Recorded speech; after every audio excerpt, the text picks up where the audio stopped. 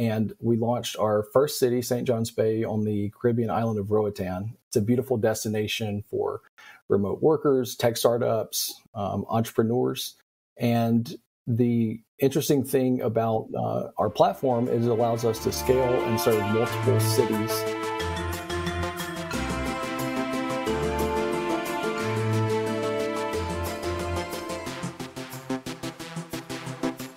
Hey everybody, welcome back to Remotely Serious. I'm here with Jay Robertson, the VP of Development at Próspera in Honduras, and Niklas Anzinger, who is the general partner at Infinita VC or Infinita Fund.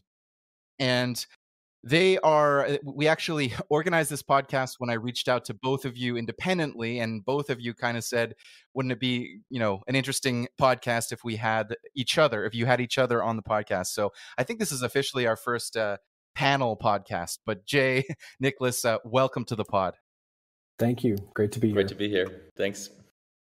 So I'll start with Próspera. And again, I'm an Anglo, so I may be saying this not in not perfect Honduran Spanish, but Próspera is it fair to say, Jay, that it is a network state or a startup city? How do you pitch this project, if I can call it that, when you're pitching to stakeholders?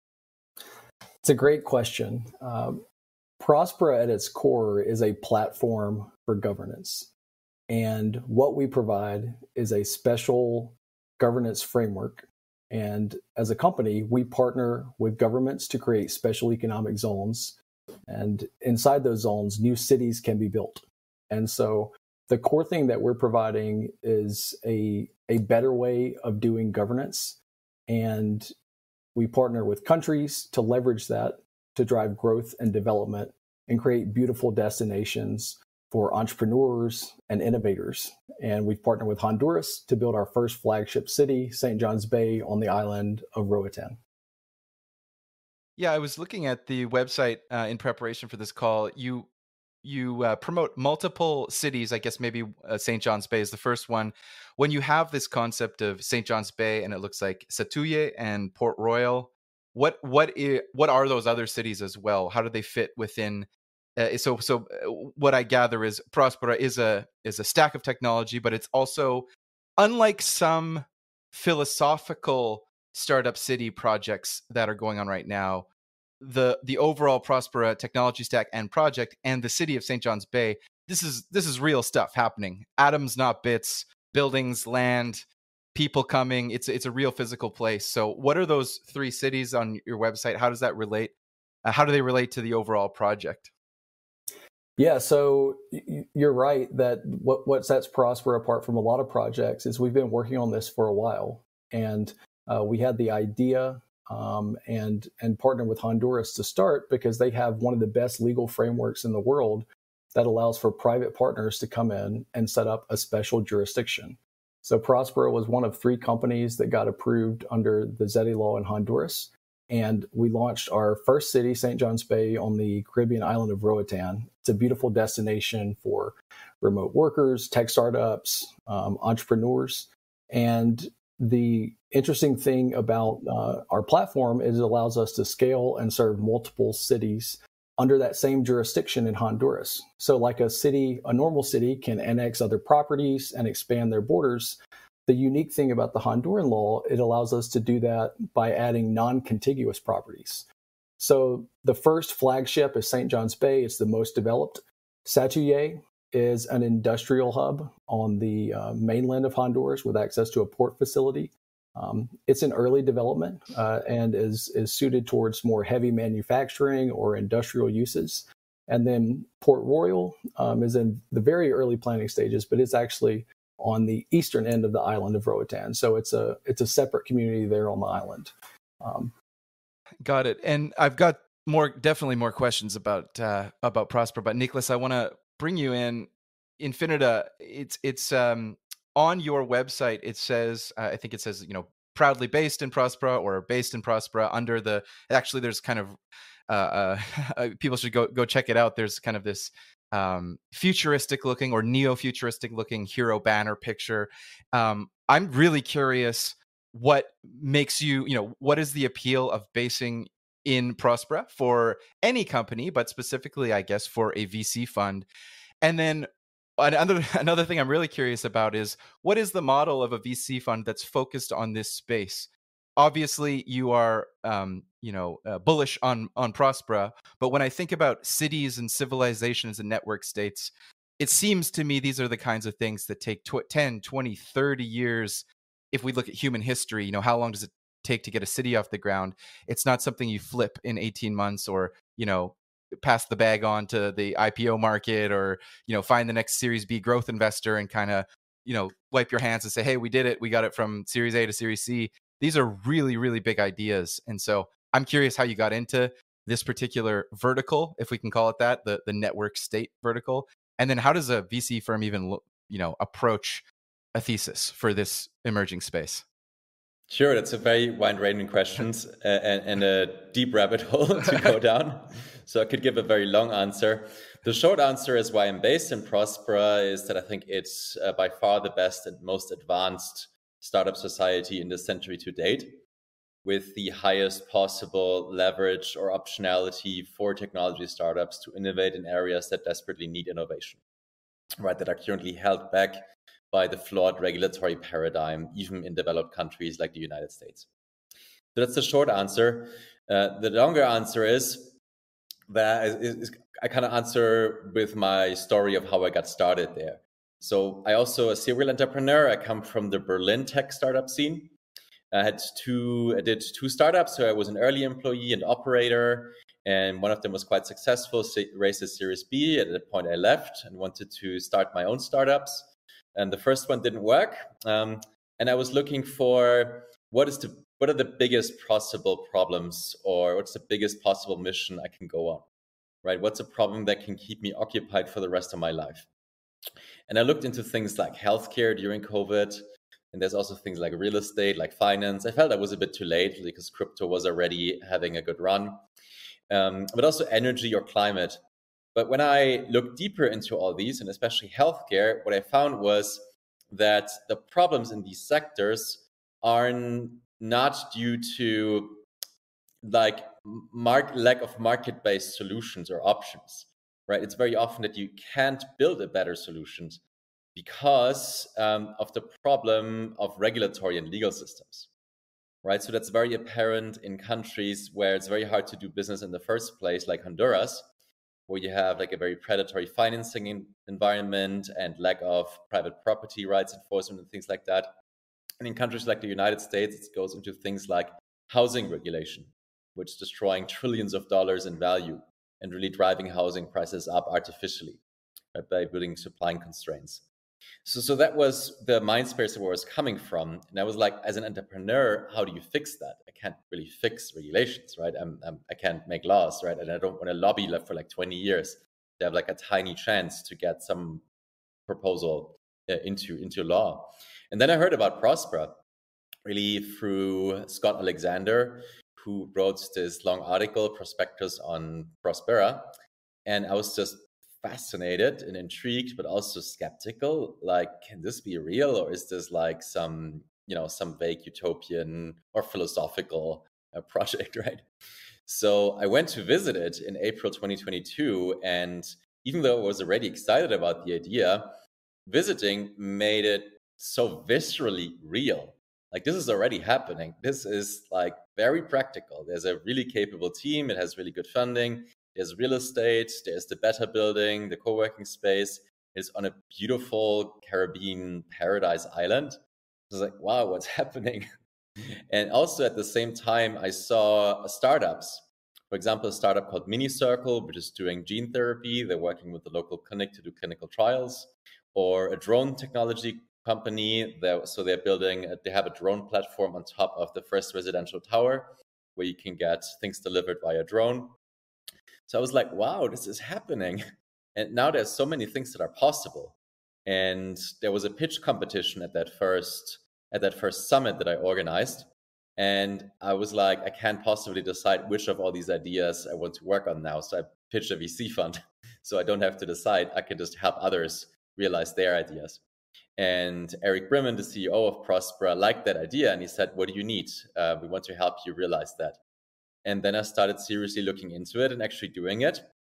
And I think I positioned Infinita at quite a good sweet spot, right? Because I just decided to have normal Delaware fund entities, right? So the fund is incorporated in Delaware, right? So it basically has the risk profile of the entity of a normal US-based VC fund, right? And I'm investing in companies that can use Próspera in places like Próspera, that get some advantage of it. Like it's a strategic optionality.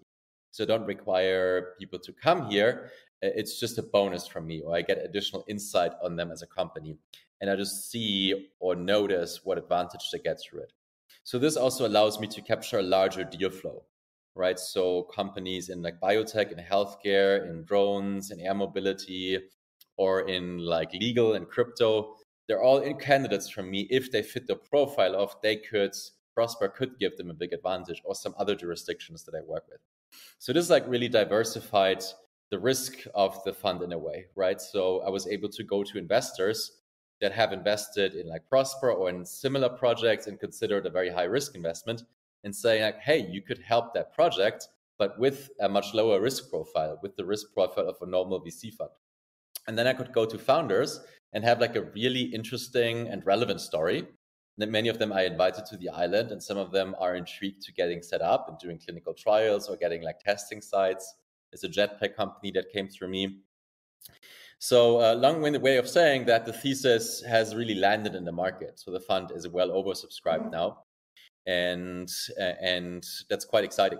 I made 14 investments by now, 2 of which are Próspera-based companies. Several others are considering though. So I expect in the final portfolio, maybe 4 to 6 out of them will be companies that have some operations in Próspera. And at the same time, I also started diversifying, right? So I want to create a larger movement, right? So Próspera, I think, has a bigger chance of succeeding if there's more projects like it, right? Because this way you're not like this single target, right? Others are doing it, so this has legitimacy and credibility. So I started working with some other projects, for example, with Zuzalu, Vitalik Buterin's pop-up city in Montenegro, where we also got into talks with the government, who's open to do special economic zones like that. And another one, Zanzibar, which has 2 projects that got like custom deals for special economic zones. And the government is interested in doing more of these zones.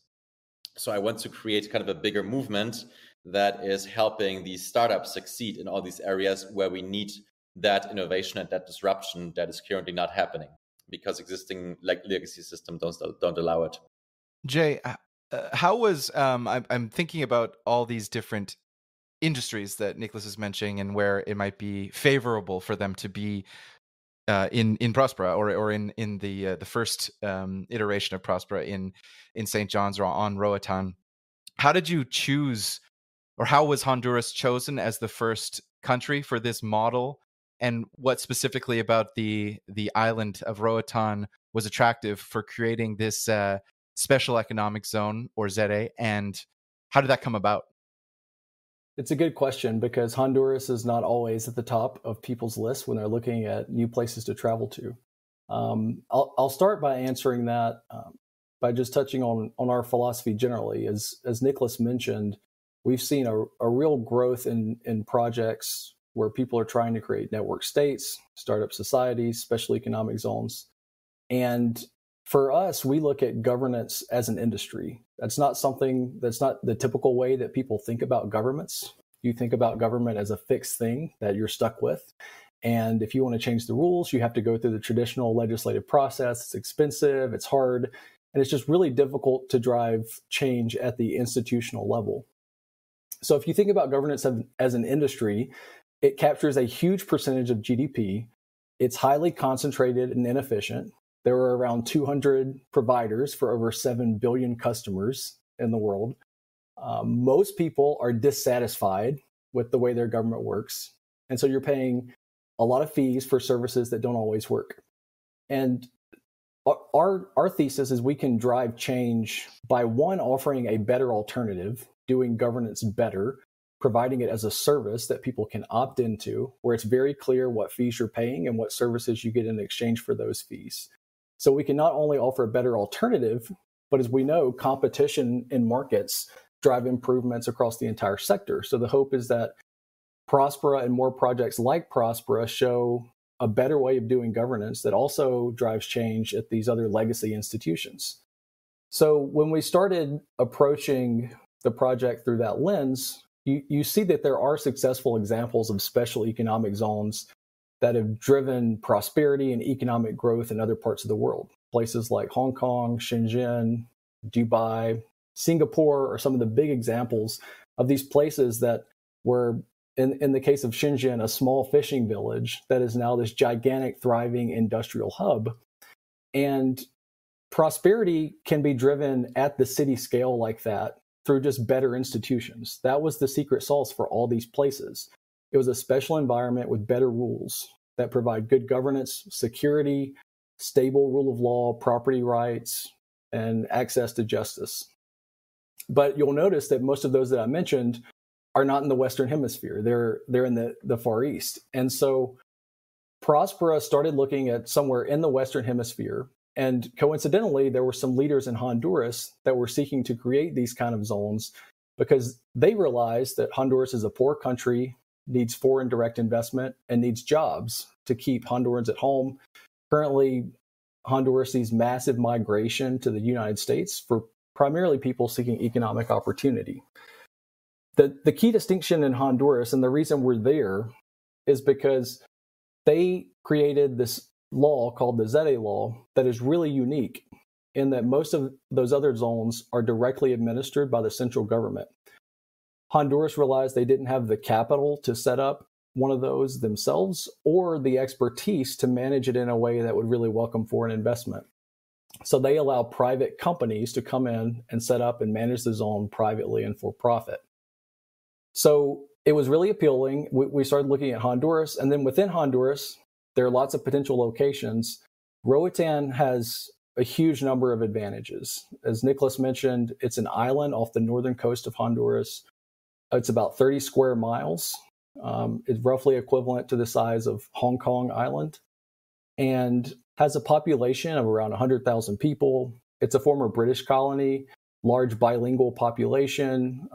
US dollars are widely accepted. And they see a huge number of tourists that visit the island every year for scuba diving and snorkeling.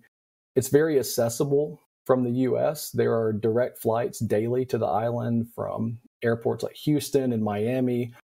It's 2 or 3 hour flight direct to the island, and then a 15-minute drive to the St. John's Bay. And so there were just a huge number of advantages that made it clear to us that within Honduras, Roatan was the place to start. Coincidentally, we started in early 2020 when we put up our website and said we're open for business. That was in the middle of COVID, when all of a sudden many more people were all of a sudden unshackled from their desks and had the options to choose where they could work. And so we're presenting an option where you can not only choose where you work, you can choose a jurisdiction that is really optimized for entrepreneurship and growth. Jay or Niklas, I guess I've got this even better picture now of the kind of almost like the paradise feel of an island where people go scuba diving, but there's also this new economic concept that's spurring a lot of economic growth. I'm wondering, Niklas, you mentioned that you've set up a Delaware Corp for the fun, but of course the benefit for companies going to Próspera is that they will be able to do things like drones and gene therapy, where they might encounter regulatory hurdles in the United States or in other parts of the world. Do you foresee that this genesis of the company in a friendly environment for experimenting with new technologies is something that companies will use to see the entire life of their company? Or is it something where you might start your company in Próspera or in Honduras, and then at a certain point, maybe Series C, Series D, it's like, well, we got off the ground faster because we were here, but now we kind of need to go and start an office in Ireland or in the United States or in New York, somewhere, and kind of grow up and graduate to somewhere else? Or is it something where the ecosystem is intending to support companies for 10 years, 20 years, even growing unicorns and corporate headquarters once they mature. Obviously, with the eye towards, at a certain point, you might get the counter argument that like, oh, if I'm going to do enterprise sales, I want to be, based in Atlanta, or or I want to be based in London, or something like that. How is the future? How does the future look for companies that succeed at getting off the ground? Will they stay there for a long time, or do they kind of use it as an incubator for going somewhere else? Yeah. So both are entirely legitimate use cases, using it as an incubator or using it as a place for a headquarter. I would say the advantage as a place for a headquarter would be if you're in something like healthcare, for example, right? So I think medical tourism is a massive opportunity that we're tapping into with what we're doing in Próspera. For that, I think it could have huge advantages to be very close to what we're doing here. Once we're able to build like density of like clinics, so we sort of have a more clear regulatory structure for safety clinical trials. So I think there's tremendous opportunity to build like density at that location. For other companies like crypto or hardware, for example, is a case where it's more of a launch pad, right? So the circular factory or a jetpack company that I invested in, or the drone startups, they need to internationalize. They need access to bigger markets. Right. So, but it could also scale through Próspera, right? So it could also be that Honduras is an interesting market and they have access through that. It could be that Próspera gets another location in another country where they could get access to a bigger market. So these are all options that are easy to combine, right? And one way how I would think about it, if you're an aspiring startup founder or entrepreneur, is so multinational companies. Think of a multinational company. Right, so you have different, you have a headquarter, you have subsidiaries in different countries. You just want to become a multinational company potentially earlier.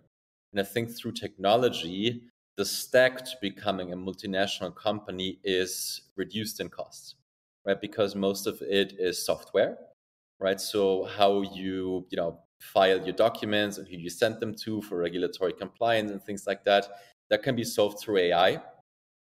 And that combined with network states and startup cities giving you additional options just allows you to become a multinational company from much cheaper and much earlier in your process.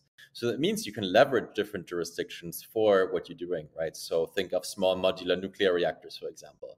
So for that, you want to do that, right? These small jurisdictions are super interesting for you to get like to market really quick, and then use that as something to show other or bigger jurisdictions, hey, I have all this like track record and safety data, right? And here's how the regulatory templates look.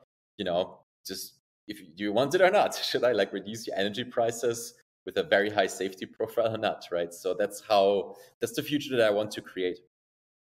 Jay, I'm just wondering, your role as VP of Development, how much of that role, which I imagine, of course, is a very sales focused position, how much of that is finding the next jetpack company to come and start at Próspera versus exporting the model and talking to the Zuzalos and the other governments of the world, and potentially, what's happening 3-5 years down the road in other parts of the world? How much are you focused inward versus exporting, and bring people in versus kind of bringing the model out? Yeah, so the one thing that I think we found in our experience at building Próspera and partnering with Honduras to deploy it there is that actually getting a jurisdiction that is legitimate and operates under a sovereign government with legitimate authority is very hard, right? It takes a lot of work. Honduras passed their initial the ZEDE law in 2013. We worked for 4 years with the government to get the Próspera ZEDE charter approved in 2017. And then I mentioned in 2020 is when we actually completed the setup of the entire legal system. And so you're looking at, the better part of a decade spent actually getting through that process. Now, hopefully it can be quicker in some other places, but that's a long process. But at the end of it, you have something really valuable, which is a place you can be in the real world, operating as a sovereign government within the sovereign government of Honduras. And so what Próspera provides primarily for those other groups or network states that are more dispersed, that don't have that relationship with the government, we provide a real world base those groups. And so we partner with DAOs, with network states that are looking to host a meetup, to have a location, a physical hub within Próspera in Roatan. And then we have also just a much wider network of people that we call our City Builders Network. And these are people who are from all over the world, but are interested in building something new in governance, or leveraging the governance platform that Próspera has to build their next big project. And so my role specifically is to support the growth of that network and ensure that those people can use Próspera to actually build their vision. And so, when we think about sales, it's very different than your traditional sales structure. Yes, at the end of the day, we're focused on bringing people to Roatan that can use Próspera, and it's less of a customer base, I guess you'd say, as more of a partner ecosystem. So we have an ecosystem of businesses, individuals who are part of the community that are building a company, whether that's providing medical services or gene therapy or jetpacks, as Niklas mentioned, but then also a group of builders who are pursuing individual projects that contribute to the growth of the city. And so that's something really unique that we can also provide, is a platform for people to build a venture that contributes to the growth of the city. So if you think about those other examples, imagine if you were able to work with the government of Hong Kong as they were initially setting up and looking to really grow. I mean, you're getting in on the ground floor building a new city. And as opposed to doing or managing all those projects when it comes to infrastructure and needed city services, as opposed to managing all that ourselves, we've opened that up to the City Builders Network. And so we have people from around the world that are pursuing those things. We're working with a builder in Australia who's helping us build a 3D property rights system. Folks from Europe that are setting up medical services. And so that's our approach is less about really selling and being transactional. What we're building is a community and an ecosystem where people can contribute. And it's not just about putting forward an idea that then Próspera uses to develop. We're allowing people to pursue these as entrepreneurial ventures where they not only participate and fill the need, but keep the upside for themselves. And it's been really amazing to see that community continue to grow as more people come to Roatan and experience for themselves, but also people who might never come but want to participate in some way. The City Builders Network allows us to do that in a way where people can contribute from anywhere in the world. If I may add something to that, Curtis? Yes, of course. So I see this emerging distinction. I like to call it network society, not network state, because nobody wants to build a state, except for Liberland maybe, right? And that's a bit more controversial, but they're like a single case. So network societies, I see vertical network societies and horizontal network societies. So a vertical network society is someone like Próspera, right? So they're building the governance, the legal stack, sort of the jurisdictional aspect, and in the build world, right? So Praxis would be another one that are explicitly aiming to build a city, or Tipolis, for example. And then I see the emergence of like horizontal network societies. So Susalu is a bit more of a horizontal network society, and I'm starting a new horizontal network society called Vitalia. Right, so Vitalia has like one core moral innovation. We want to make death optional, right? So in the Balajian sense, having this moral innovation. And then it would be too much for us to build a city, right? So we wouldn't be focused on sort of accelerating life extension technologies, which is what we actually want to do. We want to bring like entrepreneurs and bioscientists, right? Sort of that are able to figure out how to make us live longer, like through interventions such as gene therapy, right? So we really want to optimize for that, so for that one moral innovation or for that one layer, and just buy the governance services of an existing vertical network society provider like Próspera, right? So the first Vitalia camp, which will be similar to Susalu. In fact, one of the core organizers of Susalu, Lawrence Ian from VitaDAO, and I are co-founders in this. will take place in Próspera, right? So, and we're planning to, if we have the consent of the community, to build like a longevity district in Próspera, where we can, do medical tourism, where we can do more clinical trials and things like that, where we can just accelerate our moral innovation further. And then we might buy access or governance services from other providers. So we might go to somewhere like Uruguay, for example, where the production costs are really low for biopharma.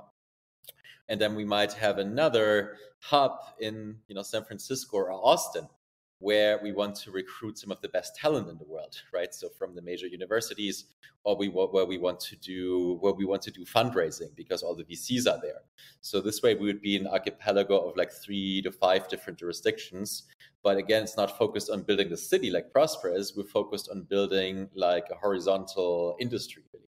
And to be clear, you mentioned kind of a Balajian organizing principle, and in his philosophy, he gives the example of, maybe Bitcoin is the currency, or low carb ketogenic eating is the, it's an anti-sugar, anti-refined sugar.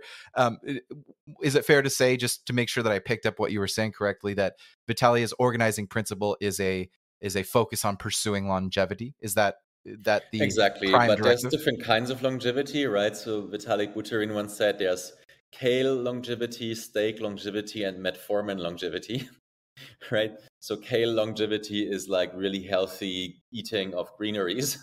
And then like steak longevity is like carnivore diet and like working out really hard or whatever.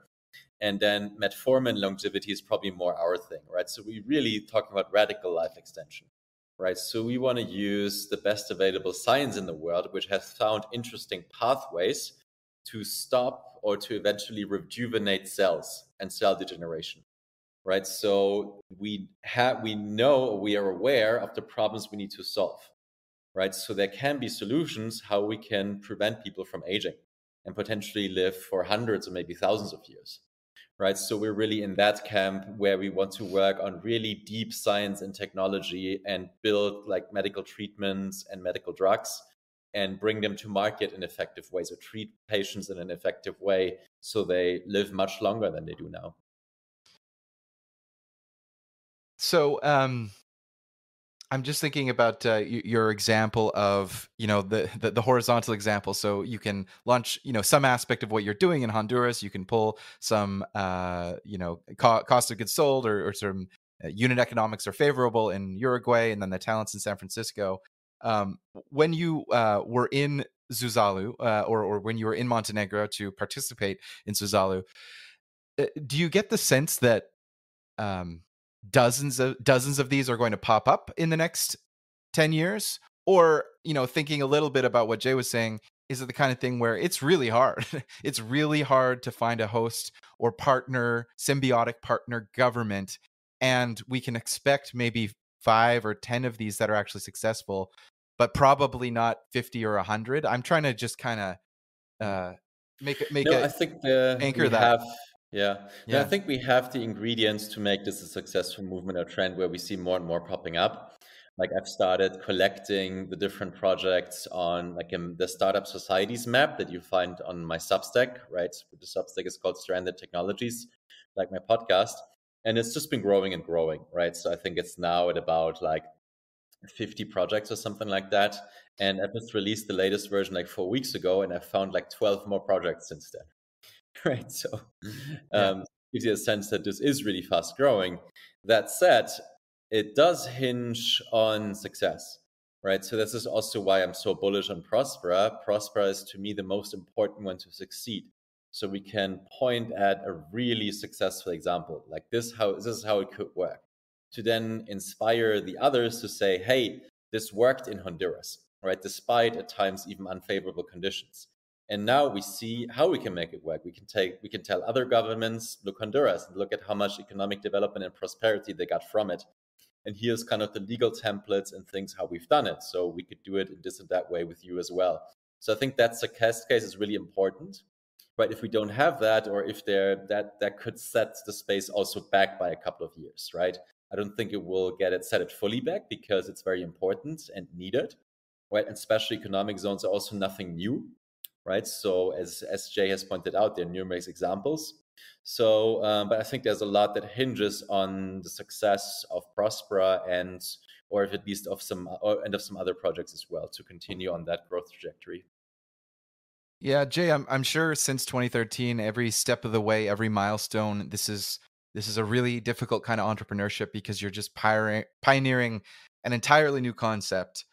It seems like last year there was, I'm sure after a series of many hurdles, there seemed to be a big hurdle in the news, which is that the government or the new government started to entertain or pass legislation in 2022 and into 2023 that wasn't as friendly to, I guess, the prior deal that the ZEDE had or Próspera had with the prior government when you started.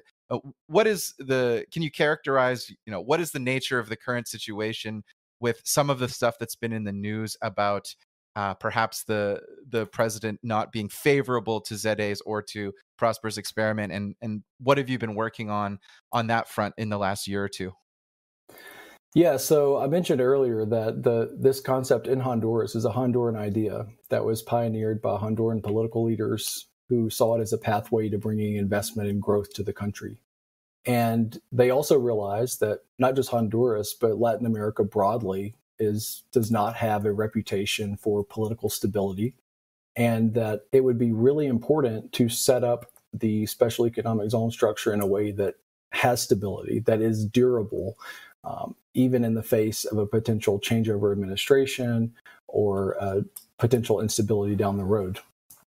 And the way that they did that is to allow the zones to create legal stability agreements and become party to international treaties. So as a US-based company that is the organizer of this zone in Honduras, Próspera is party to CAFTA, the Central American Free Trade Agreement, to which the United States and Honduras are party. That protects the Próspera zone as an existing zone for a minimum period of 50 years, even if the law ends up being repealed down the road. And so the government that put this into place previously was right of political center. They were replaced by a government that was left of political center that campaigned against everything the previous government did. Stop me if you've heard this story before. It plays out like this in multiple places. And that included the concept of ZEDEs. And it became a bit of a political football during the campaign. There were lots of allegations that ZEDEs were used to steal property or become havens for international criminals. None of that was based in fact, and none of that's actually happened. And so when the new government was elected, they continued using a lot of that rhetoric and took some action legislatively to repeal the enabling legislation. What that means legally for the time being, it only means that no new zones can be created in Honduras. So as one of the existing zones, Próspera continues to enjoy those legal stability protections, and the Congress has not taken any further action to repeal the constitutional amendment that protects that. They have until January of next year to take further action there. It doesn't appear that that's going to be the case. The current administration doesn't have a lot of political support currently, but there is still some of that rhetoric out there. And the reality is that this is something that happens whenever new projects come. People feel threatened. It threatens special interests. To use Roatan as an example, Roatan is a huge tourist destination with 2 cruise ship docks. So Carnival cruises, Royal Caribbean cruises stop there regularly. That wasn't the case a few decades ago. And when the cruise ship docks were first installed, there was a huge outcry locally about all this fear about how cruise ships were going to destroy the island. And fast forward to now, when it's the centerpiece of the local economy, and you'd be hard pressed to find anybody that doesn't want to see the cruise ships stopping in Roatan. And so I think we're just in that initial phase where there was some uncertainty at first, but now more and more people are seeing the benefits, the jobs, and the growth that are brought by Próspera. We have over 1,000 residents and e-residents. The majority of those are Honduran. Over 1,000 Hondurans have jobs within the jurisdiction. So we're over 1% of the local population that's now directly or indirectly impacted by the growth that Próspera has brought. And so I think as time goes on, you'll only see that more locals are understanding the benefits and actually benefiting from the jurisdiction itself. And so we're very bullish. We are continuing to see more and more interest, not only locally, but from international companies that are coming. And I think it's just a matter of time as time passes and people see that the jurisdiction does in fact have this legal stability. It's continuing to operate for the most part as normal and welcome new growth. I'm wondering, I kind of want to take a slightly different, I think we've got a good kind of overall picture of the purpose of the project, but I kind of want to make it personal and kind of dive down to the street level almost, so to speak. So I'm just trying to, the way I'm thinking of doing it is just kind of imagining, let's say myself and a co-founder, or just myself, we just raised a $500,000 safe from an investor for let's just say for a Web3 technology project. Web3, and at the intersection of Web3 and AI, we are totally sold on Próspera. And so we book a flight to the airport, to RTB Airport, Juan Manuel Galvez Airport. We land, we're 100% sold, and we're just so eager. So we just like get on a plane and fly down. What's next? Like, we get in the taxi. Are there kind of special accommodations? Are there condos? Is there like a main office to go and incorporate? Like, literally, we're flush with safe money. We're ready to go. What does the next week or month look like if we're all in? We want to do it here. What do we do next? If I may start and then Jay can finish. So I highly recommend that you choose as dates some of the conferences that Infinita is organizing. The next one that's on Web3 and crypto is on November 3 to 5. Right. Yeah. So during that time, we do like a pitch competition. We'll see several parts of the jurisdiction. It will take place in the Bitcoin Education Center on the island. So during that time, you'll also get to learn much about the jurisdiction. You meet all the leadership and you meet other hungry entrepreneurs, and you'll get to start thinking and developing kind of your ideas in practical ways, how you can incorporate or use the jurisdiction for your purposes. So these are highly recommended. The other one is November 17 to 19. If you're interested in healthcare and longevity as well. And then next year, we do a whole 2 months focused on longevity. But longevity is also heavily influenced by crypto, right? So it is a spin-off of Suzalu as well. So there'll be a lot of crypto, AI, and other frontier technologies as well. And we have like a whole camp there for 2 months. And I'll let Jay talk a bit more about the street level view. Yeah. Well, Jay, I'm even thinking at a very practical level, just kind of the basics. Even the fact that, like, let's say I'm a Canadian citizen, I am, or an American citizen or an EU citizen. Is there a visa path? Or is there like a 6-month, kind of nomad visa where it's like, hey, don't worry, just come here. You won't have to pay income tax. You're allowed to be here. It's not just kind of, the way that people go, wink, wink, I'm going to go to a country for a year and I might just fly under the radar in Argentina or something. What's like the right way to come for someone who's not a Honduran citizen at all or has never been?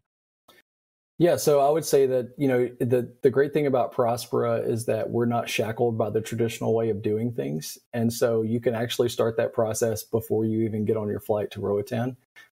You can sign up for e-residency online. Generally within 24 to 48 hours, you'll receive a residency card that you can view online. You can add it to your Apple Wallet. And that allows you to access the Próspera zone for up to 6 months out of the year. And you can also incorporate your company online. All that's completely digital first. And so the benefit of starting from scratch is that we're able to reimagine how governance services work, make it super simple and low friction. Once you arrive, there's visa-free access for people from US, Canada, many other countries to Honduras. And, you land at the airport. It's a 15-minute drive to our property. You show your residency card on your phone to get into the jurisdiction. And then we have an expansive property. Right now, the footprint is a little over 400 acres for St. John's Bay there. It includes some commercial buildings, beautiful co-working spaces that were purpose-built by Próspera to integrate with the natural environment that have won architectural awards. We also have a large resort property with standalone villas, a hotel with beachfront access, a large beach club with pools. And so it's a very welcoming environment to live, work, and play. And what is the length of time that someone who's successfully got an e-residency can stay before they need to renew or renew their visa in Honduras, or I guess in your economic zone. Yeah, so it's an important distinction that Próspera e-residency is separate and distinct from Honduran residency. Mm-hmm. And so Honduran residency, or generally you can come for 3 months visa access. You can actually obtain residency through investment, and it's a relatively low barrier. We have preferred providers that can help walk you through that process. Honduras is generally very welcoming towards entrepreneurs or people who are looking to visit the country. So it's very straightforward, and being a Próspera e-resident gives you access to not just the physical jurisdiction, but then all those governance services, the tax rates, the regulatory system as well. That's really helpful. Yeah, I think frictionlessness and ease of getting things started is going to be really important for all of these projects. Niklas, I was just even thinking about maybe the other end of the story. Now imagine, let's just say there's some entrepreneurs that came and got started and they really just hit it out of the park to the point where they're having a really quick win. 18 months later, a multinational or a US Delaware Corp wants to buy them. Have you gone through any instances of an exit and having the lawyers and the accountants figure out how to merge a Próspera company into an acquiring US company? If not, do you understand sort of like what that might look like, and whether that will be like some, Silicon Valley, Palo Alto lawyer scratching their head and said, we haven't seen one of these before? Or how do you anticipate those kinds of things will go? Of course, knock on wood, there will be many, many successes. What does that look like from an exit perspective? Sure. Yeah. So what I'm saying is not legal advice. Yeah, of course. Right. So how it works in practice right now is that most startups that use Próspera jurisdiction also have Delaware C Corps, simply because that's the vehicle that most US VCs require and have agreed on. Right. So you'd lose a lot of market access if you didn't have that option. Right. So a Próspera LLC endows you with more flexibility to certain things, and it has certain advantages. So for example, I have my Delaware fund owned by a holding company that's based in Próspera, right? Which is totally possible because it's my personal wealth building vehicle, right? So nobody's investing in that entity. I just hold it. And then people are investing in like the Delaware entities. And you could do the same thing as a startup, right? What I'm trialing out now with Italia is we have a Próspera LLC, and we do safes that are made for the Próspera jurisdiction. Right. So we're specifically for this one talking to investors who are already aligned and are willing to take on that risk. Right. But as a backup option, we still have the Delaware C Corp. Right. So if we have someone that really doesn't want to, then it goes into the Delaware C Corp, and the shares are kind of mirroring or reflecting what's happening in one entity as part of the other. And then there's also a fallback legal option that we're putting together right now, that if something were to happen to the Próspera entity for some reason, then it would just be swapped into a Delaware entity, right? So that interoperability already exists, right? So that's how I think about it as a company. And one thing I'll add there is that, I've mentioned that the Próspera legal framework is innovative and the first of its kind in many ways, but we're also borrowing from best practices in other places. So the actual legal vehicle structure in Próspera for LLCs or corporations, for the large part, mirrors what you'd see in Delaware, which has kind of emerged as the standard. And so our goal is to make it as familiar as possible. It's a common law legal environment based primarily on a restatement of common law. And so the goal is to make it familiar so that it's also interoperable for those sorts of transactions. But at the same time, of course, there's advantages, right? And these advantages, they're very specific to what you're trying to do, right? So you mentioned like the mini circle gene therapy example. Another thing that could be interesting, which is why the November 3 to 5 conference is called Crypto Futures and Legal Engineering, right? So there's kind of a new field in Web3 that's merging kind of computer science with law, right? So crypto lawyers around the LexDAO Legal Guild are organizing it together with us. And they're kind of recognizing or seeing that law is in many ways like code, right? So it's not that one can fully replace the other, but when you look at these inter-jurisdictional things, and when you look at what blockchain technology can do, right, in terms of making contracts, like, for example, tokenizing real-world assets. These are legal contracts, right? And blockchain is kind of a settlement layer for legal contracts.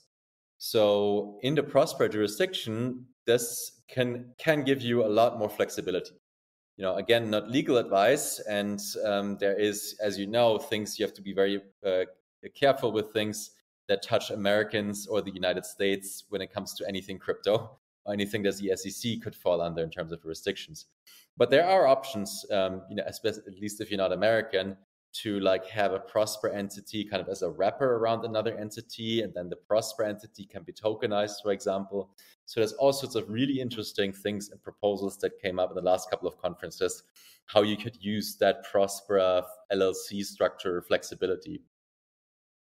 Yeah, I feel like there's a whole other podcast episode that we don't necessarily have time for around really drilling down on the quote unquote nerdy stuff around, how do you create civil litigation framework? How do you create banking? How do you create all of the kind of recreating society from scratch? And I know it's not from scratch. It's standing on the shoulders of giants and creating and recreating some of these frameworks. But we don't have time for all that, but I've got a long list of notes of kind of really specific topics I want to drill down in, and maybe someday you can come back on the pod. As we get to the end of the hour, though, I want to kind of put it out there. I'm trying to picture the future of network societies and vertical and horizontal network societies. Do you have a sense of where in the world? I mean, I'm not holding you to it. Don't share any secrets that you know about anything or anything under an NDA. But in general, where should we expect more of these to be created in the world? Are there Montenegro is where Zuzalu was created. Do we expect many of these on the Adriatic coast in the Balkans, like it's rumored that where Praxis might be identifying their city site?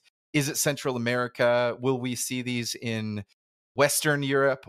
Where might the next 5 or 10, almost like if I could do a lightning round of like top 3 countries that are really good at this and entertaining these kinds of ideas, I'm trying to picture where it's all going to pop up. And I'm just curious if you have any thoughts on, where should we expect more of this in the world? Yeah, I would say generally South America and Africa, right? So in South America, besides Honduras, and hopefully that program will be continued, the ZEDE program, you also have countries like Uruguay. So Uruguay has very advanced special economic zones, and also Panama and Costa Rica have, for example. And I heard that Colombia is thinking about doing these zones. And then in Africa, this is kind of where the most need is for urbanization, right? So I was involved with Zanzibar. There is already 2 projects, and the government is very open to do more of those. And there is private cities also in Kenya. And in Nigeria, there's several interesting projects. One, for example, is led by Inoluwa Aboyeji, the biggest tech entrepreneur in Africa, is building his own network of charter cities, starting in a free zone in Nigeria. Jay, any thoughts on where the future is? We got South America and Africa, which makes a lot of sense. Yeah, I would echo Niklas's comments for the most part. And obviously our primary focus right now is Honduras because it is the biggest opportunity, and we're focused on building out that initial success case. I will mention, because I'm an American and a lot of our community are Americans, there's always an interest for people to say, can we do something here? And, there have been efforts around that in the past, around regulatory sandboxes in certain places, interstate compacts, working with Indian reservations. There are some opportunities there, but I think it's very, very much in its infancy until there's that really big success case that makes the value of a zone like that undeniable. For a country like the United States, it doesn't necessarily need it. But yeah, I'd agree that right now Latin America is where we're focused, and obviously in Honduras to build out the initial success case. Well, Jay and Niklas, this really just feels like scratching the surface of a first ever conversation I'm having with you that just leads to 10 other subtopics for me to go and research. We'll definitely get a comprehensive list of links for the show notes, but just briefly for our listeners, where can they go to find more information about Próspera or about your fund, Niklas, if they're just searching on the internet? And then we'll make sure, even if you have more social handles, we'll add them all. But where should they go first if they're looking for you? Sure, infinitavc.com. So there you find a collection of tons of links and content, including my podcast and my blog, Right, and on the blog, for example, you find the ultimate guide for entrepreneurs to Próspera, kind of summarizing all my practical insights that touch on many of the questions that you asked here.